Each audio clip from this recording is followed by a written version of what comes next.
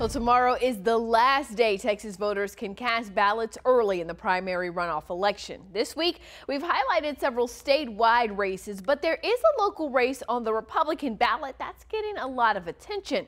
Now, during the last legislative session, lawmakers redrew lines for the Texas House of Representatives, combining 4 parts of 4 districts into one, moving District 19 from East Texas to Central Texas. Now, 4 Republicans faced off in the primary. Former Austin City Council member Ellen Troxclair earned 38% of the vote, and 35% of voters cast ballots for Austin police officer Justin Berry.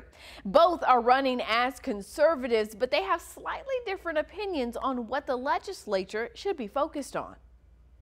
I'm running because I'm tired of being sold out. We have got to secure the border. We have to protect our kids, and we have to stand up for truth. I feel like our country is at risk, and Texas must lead the way back to sanity. I want to get back to the direction in government where we're able to finally focus on the boring stuff, like securing funding for roadways, making sure that our farmers and ranchers have what they need to continue to provide a stable food supply chain issue.